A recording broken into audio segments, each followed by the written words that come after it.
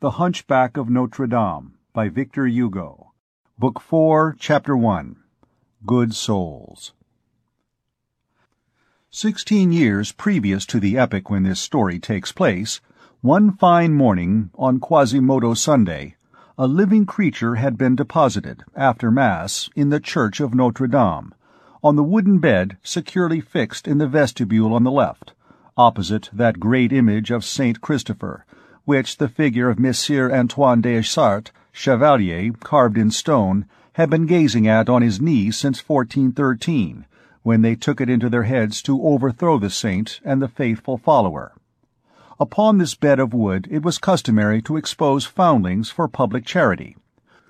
Whoever cared to take them did so. In front of the wooden bed was a copper basin for alms. The sort of living being which lay upon that plank on the morning of Quasimodo, in the year of the Lord 1467, appeared to excite to a high degree the curiosity of the numerous group which had congregated about the wooden bed. The group was formed for the most part of the fair sex. Hardly anyone was there except old women. In the first row, and among those who were most bent over the bed, 4 were noticeable, who, from their grey cagoulets, a sort of cassock, were recognizable as attached to some devout sisterhood. I do not see why history has not transmitted to posterity the names of these 4 discreet and venerable damsels. They were Agnes la Hermée, Jeanne de la Tarmée, Henriette la Gautier, Gonchère la Violette, all 4 widows, all 4 dames of the chapel Etienne Audry, who had quitted their house with the permission of their mistress, and in conformity with the statutes of Pierre d'Ailly, in order to come and hear the sermon.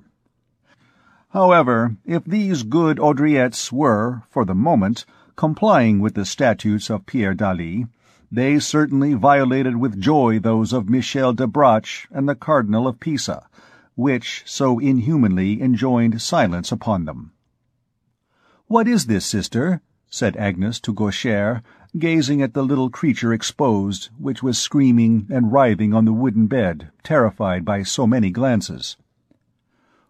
"What is to become of us," said Jehan, "if that is the way children are made now?" "I'm not learned in the matter of children," resumed Agnes, "but it must be a sin to look at this one." "'Tis not a child, Agnes." "'Tis an abortion of a monkey," remarked Gauchère. "'Tis a miracle," interposed Henriette la Gautier. "Then," remarked Agnes, "it is the 3rd since the Sunday of the Loitare, for in less than a week we had the miracle of the mocker of the pilgrims divinely punished by Notre Dame d'Aubervilliers, and that was the 2nd miracle within a month." "This pretended foundling is a real monster of abomination," resumed Jehan. "He yells loud enough to deafen a chanter," continued Gauchère. "Hold your tongue, you little howler." "To think that Monsieur of Rheims sent this enormity to Monsieur of Paris," added La Gautier, clasping her hands. "I imagine," said Agnes la Hermée, "that it is a beast, an animal, the fruit of a Jew and a sow, something not Christian, in short, which ought to be thrown into the fire, or into the water." "I really hope," resumed La Gautier, "that nobody will apply for it." "Ah, good heavens!" exclaimed Agnes. "Those poor nurses yonder in the foundling asylum, which forms the lower end of the lane as you go to the river, just beside Monseigneur the Bishop. What if this little monster were to be carried to them to suckle? I'd rather give suck to a vampire." "How innocent that poor La Hermée is," resumed Jehan. "Don't you see, sister, that this little monster is at least 4 years old, and that he would have less appetite for your breast than for a turnspit?" The little monster, we should find it difficult ourselves to describe him otherwise, was in fact not a newborn child.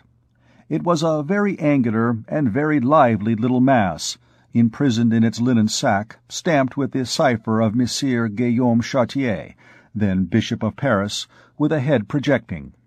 That head was deformed enough. One beheld only a forest of red hair, one eye, a mouth, and teeth. The eye wept, the mouth cried, and the teeth seemed to ask only to be allowed to bite. The whole struggled in the sack, to the great consternation of the crowd, which increased and was renewed incessantly around it.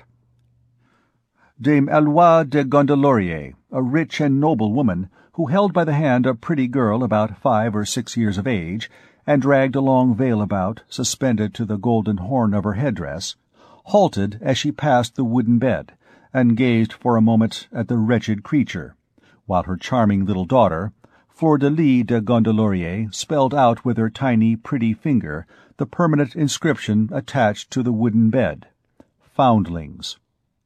"Really," said the dame, turning away in disgust, "I thought that they only exposed children here." She turned her back, throwing into the basin a silver florin, which rang among the liards and made the poor goodwives of the chapel of Etienne Audry open their eyes. A moment later, the grave and learned Robert Mistricourt, the king's protonotary, passed, with an enormous missal under one arm and his wife on the other, Damoiselle Guillemette la Maresse, having thus by his side his 2 regulators, spiritual and temporal. "Foundling," he said, after examining the object. "Found, apparently, on the banks of the river Phlegethon." "One can only see one eye," observed Damoiselle Guillemette. "There is a wart on the other." "It is not a wart," returned Master Robert Mistricourt. "It is an egg, which contains another demon exactly similar, who bears another little egg, which contains another devil, and so on." "How do you know that?" asked Guillemette la Maresse. "I know it pertinently," replied the protonotary. "Monsieur le protonotary," asked Gaucher, "what do you prognosticate of this pretended foundling?" "The greatest misfortunes," replied Mr. Coe. "Ah, good heavens!" said an old woman among the spectators. "And that, besides our having had a considerable pestilence last year, and that they say that the English are going to disembark in a company at Harfleur." "Perhaps that will prevent the Queen from coming to Paris in the month of September," interposed another. "Trade is so bad already." "My opinion is," exclaimed Jehan de la Torme, "that it would be better for the louts of Paris if this little magician were put to bed on a faggot than on a plank." "A fine flaming faggot," added the old woman. "It would be more prudent," said Mr. Coe. For several minutes a young priest had been listening to the reasoning of the Haudriettes and the sentences of the notary. He had a severe face, with a large brow, a profound glance. He thrust the crowd silently aside, scrutinized the little magician, and stretched out his hand upon him. It was high time, for all the devotees had already licked their chops over the fine flaming faggot. "I adopt this child," said the priest. He took it in his cassock and carried it off. The spectators followed him with frightened glances. A moment later he had disappeared through the red door, which then led from the church to the cloister.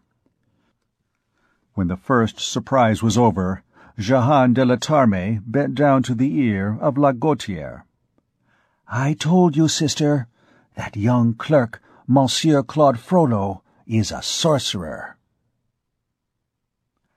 End of Book 4, Chapter 1.